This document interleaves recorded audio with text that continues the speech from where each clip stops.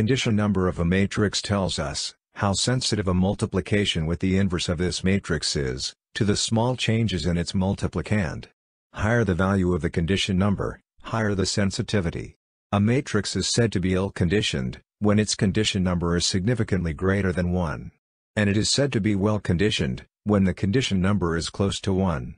We will now see how can we find the condition number, and how it is correlated with the sensitivity. We find the condition number of a matrix by dividing its highest eigenvalue with its smallest, and finding the absolute value of that result. Consider the matrix A. We see its eigenvalues on the right. Using the previously described formula, we find that its condition number is 4001. When the condition number is significantly greater than 1, the matrix is said to be ill-conditioned.